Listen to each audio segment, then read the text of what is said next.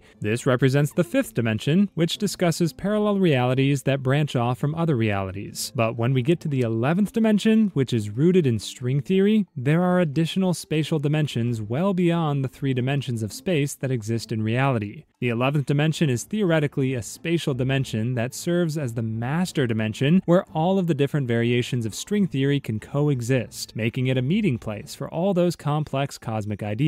There's also the idea that the usual particles and forces we observe in our three-dimensional world may originate from more complex interactions in the 11th dimension. That's why the theory is that concepts like gravity, dark matter, and electromagnetism can be understood at a more fundamental level in higher dimensional realms, such as the 11th dimension. When applied in metaphysics, the 11th dimension could be a form of omnipresence, because everything exists at the same time across this higher spatial dimension. While it's impossible to hop on a plane to go on a trip to the theoretical 11th dimension, knowing that this realm possibly exists could change how we view our reality.